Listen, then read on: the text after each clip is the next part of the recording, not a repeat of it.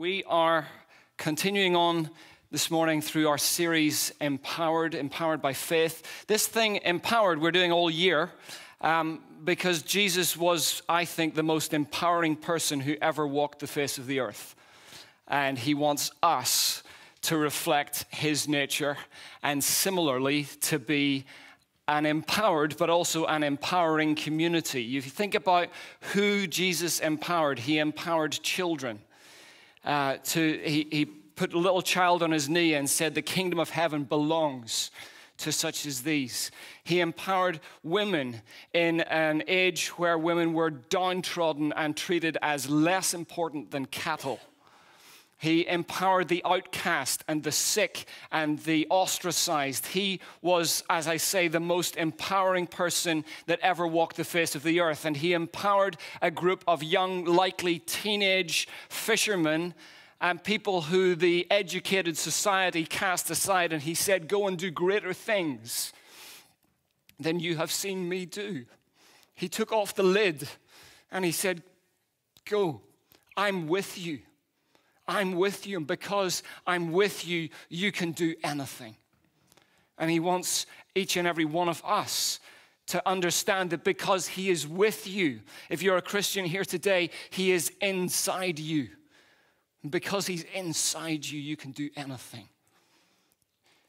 You can go and change the world one little step at a time. Scripture says, don't despise the day of small beginnings. What might your small beginning be? Tomorrow morning in the office, this afternoon with your family, what might your small beginning be? But Jesus is with you, and he empowers you to live with expectation, with faith. Faith, my working definition is belief plus expectation. At least that was my working definition until this week. And as I was preparing this message, I was just challenged to actually tweak it slightly, that it's faith is belief plus expectant behavior of some kind, because expectation we can kind of keep to ourselves and we can keep it nice and quiet. We can hold it and nobody else sees it. But actually Scripture encourages us that our faith is going to look like something, isn't it?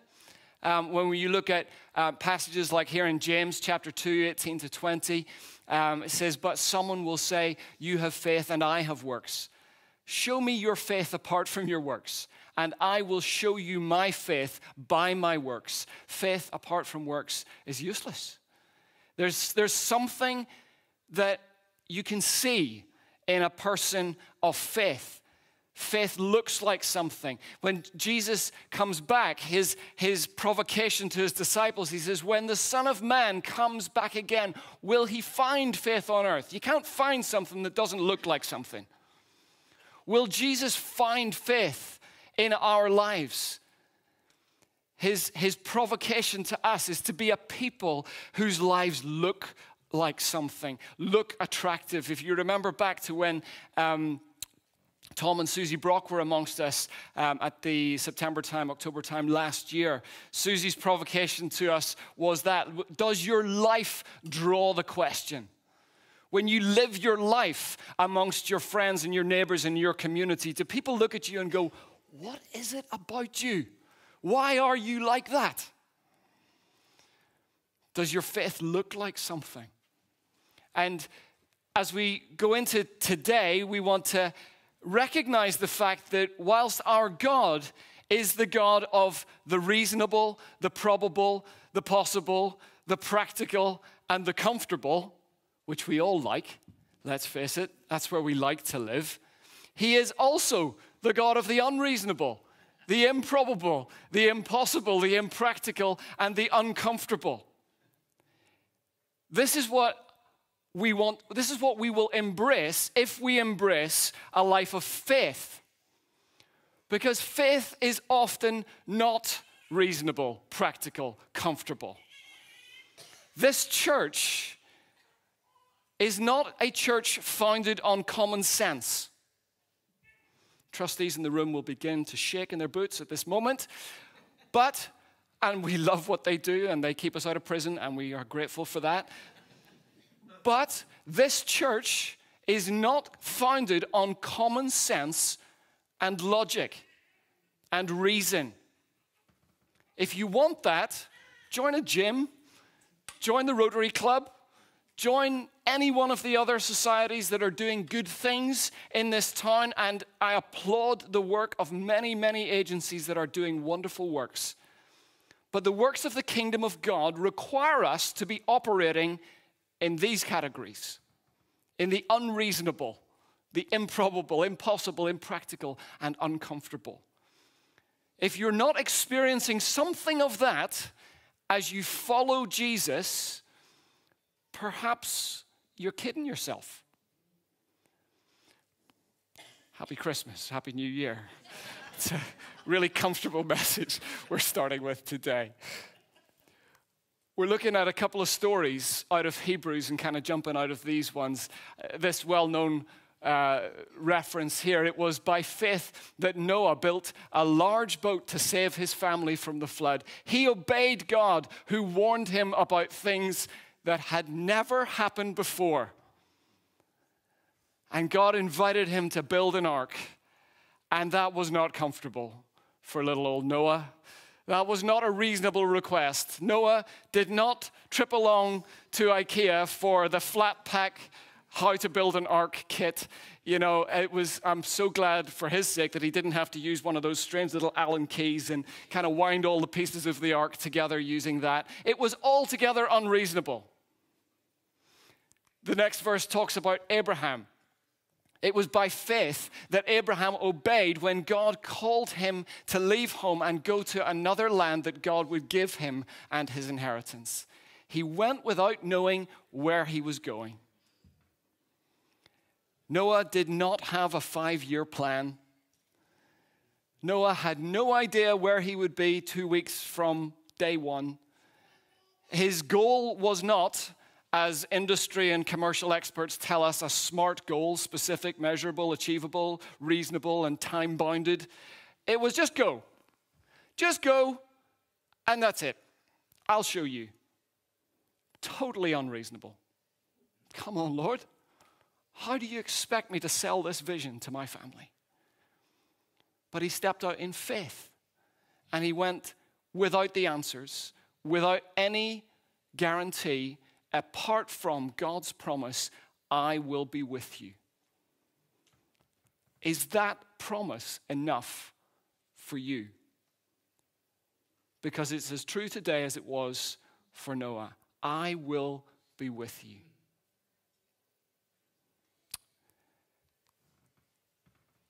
I find Noah and Abraham inspiring, but a little bit hard to lay hold of, because let's face it, whilst some of us might build IKEA furniture in the next couple of days, not many of us will build an ark.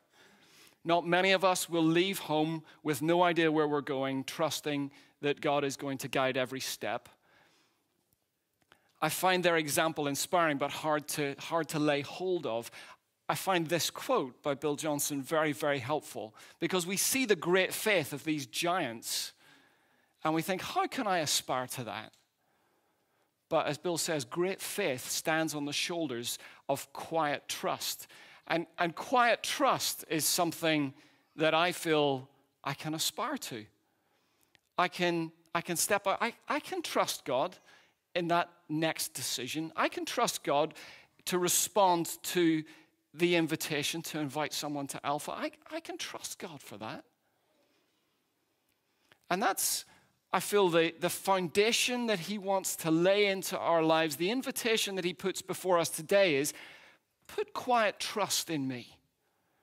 Put your quiet trust in me and let me show you what I can do. This is the path of discipleship, where simply the Lord invites us into something, and our response is, you are my Lord. You are my Lord. You are my Savior, but you are also my Lord. And therefore, I'll say yes. That is quiet trust put into practice. I've invited Tracy to come and give us just a short story of how God invited her into quiet trust. So we welcome Tracy, and someone give her a microphone if that's possible. Welcome. Yeah. Oh, yes. I believe that God gave me a vision to have a team in the foyer here during the week so that people could come in and be prayed for and meet with him.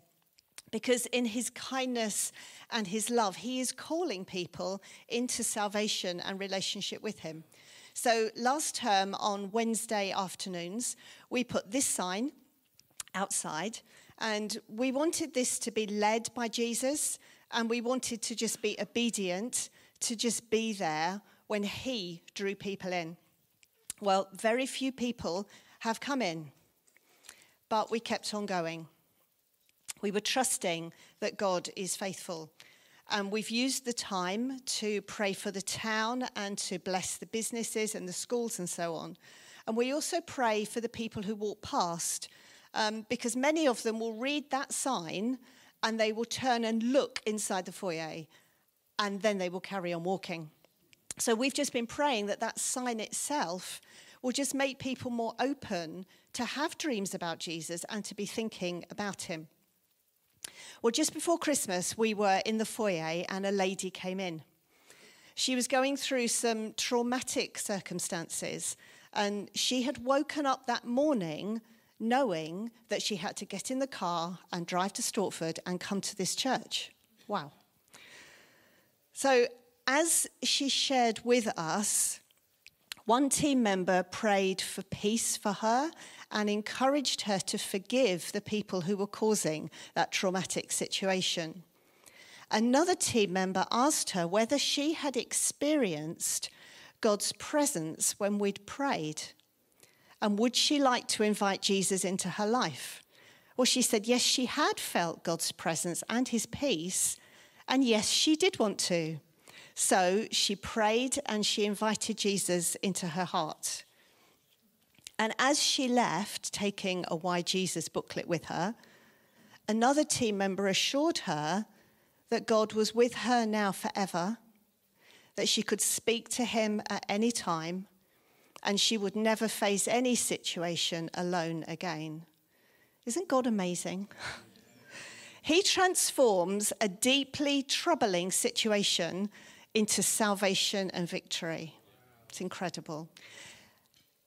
In the summer, that lady's son had been to Holiday Bible Week, and he'd loved it. And she had visited the prayer tent and asked for prayer. And she said that both those things had encouraged her to come to church that Wednesday morning. So maybe you played your part in her journey towards Jesus. So please be encouraged to keep going with whatever it is that you are doing, whatever God's calling you to, because God is faithful. And you are such a faithful family of people. And I can see Jesus' smile when he sees us encouraging each other to keep going. So please pray for us and please pray for each other that we will all see God's kingdom breaking through more and more as we serve him. And Jesus, we love you. You are so worthy of our obedient faith, and all the glory goes to you. Amen. Amen. So good. So good. So good. Do you see the kind of partnership that took place there? There was the invitation. There was a gentle direction from our Father to Tracy, and as she shared the vision to some other folks who gathered with her. And I tell you, week in, week out on a Wednesday, I'd be upstairs in the office, and downstairs there'd be this team waiting and wondering, well, is anyone going to come today? And then that one moment just before Christmas, and a lady's life is transformed forever, because salvation is the greatest miracle that can happen. It's the one miracle that will last for all eternity. As we heard last week when who got baptized last week? Megan and Eleanor got baptized last week, and they both spoke of how God had healed their bodies. And we celebrate that like crazy. But someone turning their life over to Jesus is a miracle that lasts for all eternity, that this team of people stepped into through obedience, through the quiet trust of a moment. Are you sensing God's invitation to something? It'll be different for everyone in the room. But that's where he wants us to be. The expression of obedient faith for the majority of us will be in our unseen day-to-day decisions of quiet trust. They're unlikely to be the great, massive, life-changing, earth-shattering moments. I want to share with you some that I've had in the last few weeks. My recent faith decisions to worship God despite disappointment. Anybody experienced disappointment in the last couple of weeks? The decision to keep worshiping God, to keep proclaiming, you are good, you are faithful, you are kind, I can trust you. That's a faith decision. That's an expression of quiet trust. To say what needed to be said and have a difficult conversation and to do it with love and with gentleness and with kindness, that was a faith decision that I've had to make in the last couple of weeks. So much easier just to bury it, isn't it? But in that moment, I knew, okay, Father,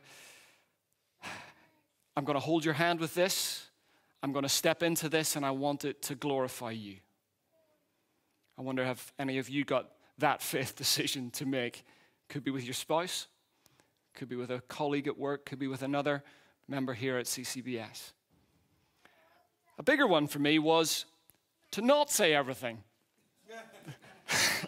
Who laughed? Isn't it true that sometimes to not say is actually a bigger faith decision than the decision to say? Particularly in this social media rich world that we live in, we just feel it's our God-given right to tap it all out and share it. And actually, sometimes it requires a greater level of trust in the goodness of our God, the fact that he's got it whether I open my mouth or not. And that is, again, a simple decision of quiet trust. Perhaps he's inviting you into that. To keep giving financially despite financial pressure. Who spent more than they planned to at Christmas? These things can impact us. These things can come along and bite us. And when we see that standing order going out to the church at the start of the month, we think, oh, crumbs. Really? And there's that temptation. But to keep going. It's often keep doing the good things that the Father has invited you into. To keep contending for miracles and persevering for breakthroughs. I'm praying for a number of people, a number of situations who need God's breakthrough, who need that situation to suddenly and miraculously shift. And for many of those, it hasn't happened yet. But again, it's to keep going, to keep contending, to keep trusting, to keep believing that because he is who he says he is, he will do what he has promised he will do. These are things which, unlike the ark building and the nation changing stuff, these things come along to us, I think, most days. And the thing is, God meets us where we are at. This little passage from Mark 9 speaks about a situation where the disciples brought a boy to Jesus, and when the spirit that was possessing that boy saw Jesus, immediately it convulsed the boy. And Jesus asked his father, how long has this been happening to him? And he said, from childhood. If you can do anything, said the father, have compassion on us and help us. That measure of faith, if you can do anything, that hardly moves the needle on the Richter scale. Like, that is as low level of faith as I think is recorded anywhere in Scripture. Well, if you are actually powerful at all. Now, if I was Jesus in that situation, I might have said, well, go away and work out whether you believe I can, and then come back to me. But Jesus does not take that opportunity to give this person a hard lesson. He takes this minuscule, almost zero expression of faith and says, I am able. I am completely able. And he welcomes this father, and he uses this as an opportunity to invite that father into a greater expression of faith by providing the miracle that perhaps we might think he didn't even deserve. And I just want to say today, if you look at yourself, if you look at your faith life and you say, you know what, that sums up where I'm at, I'm not even sure if God can, then God wants to say to you, I welcome that level of faith. I welcome you where you are at. I want to put my arms around that situation. I want to pour myself into that situation. And I want to prove to you that not only can I, but I will. Because he wants to grow our faith.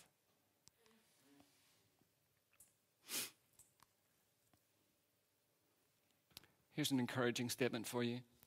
God has determined that everything of eternal significance that you set out to achieve in this life is impossible unless it's done in partnership with him.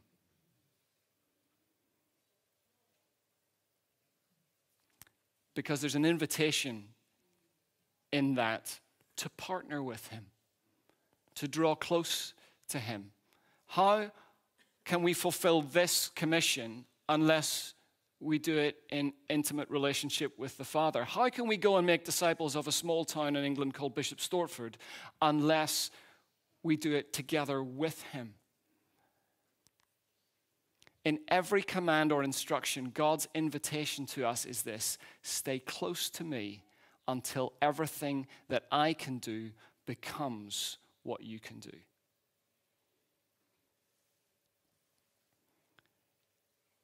This is why he gives us instructions and commands that he knows we cannot fulfill. This is why he says, pray for the sick. This is why he says, raise the dead. This is why he says, disciple nations. All these things we cannot do unless we do them with him. And his longing in every single instruction is that we will catch hold of this idea that when we draw close to him, so close, then we become like him. And suddenly we find that we are doing the things that only he can do because of intimacy. It's meant to be fun. It's meant to bring us joy. Look at these two verses. We're almost done. Anyone who wants to come to him must believe that God exists and that he rewards those who sincerely seek him. There is a reward from heaven every time you say yes to him. Our expectation, therefore, is that when we say yes to God, he is going to bring a blessing from his kingdom into our lives that is going to enhance us. And that is not greedy or self-centered, because he has told us that it is his desire.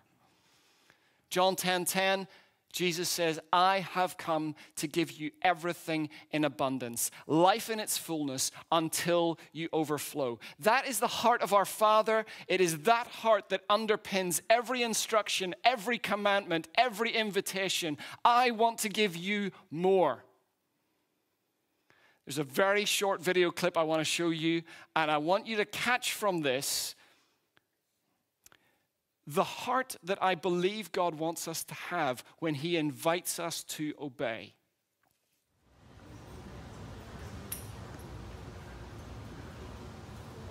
Are you ready? Leave it on. I stay.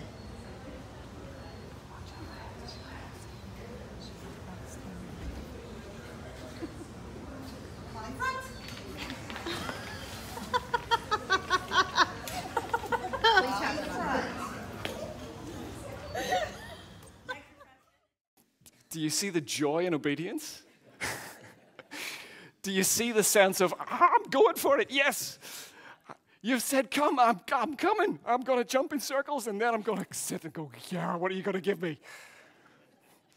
This is the reward of heaven the lavish love of our Father's heart, that when he says, come and do this, come and partner with me in that, he wants us to have that heart attitude that says, oh yes, 110%, I'm in. I'm in. In what way is he inviting you to express obedient faith, quiet trust in this season? Time's up, but close your eyes for 15 seconds. Holy Spirit, will you speak to each and every person in the room and show us specifically one thing that you are inviting us to partner with you in these next days? And Heavenly Father, will you show us your lavish heart that is full of love, that wants to reward us and fill our lives with abundant blessings. In Jesus' name.